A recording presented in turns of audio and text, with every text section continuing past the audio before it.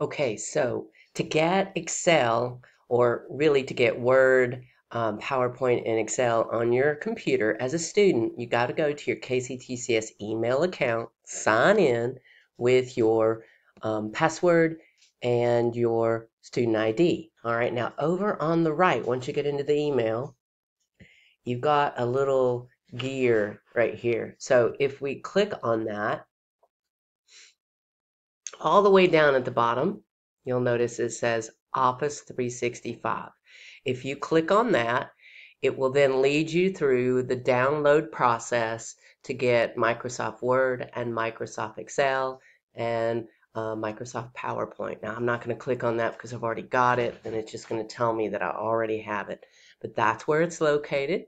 Real easy to do, and it's free for any KCTCS student. So as long as you're coming in through your email, you can get that and have a free version.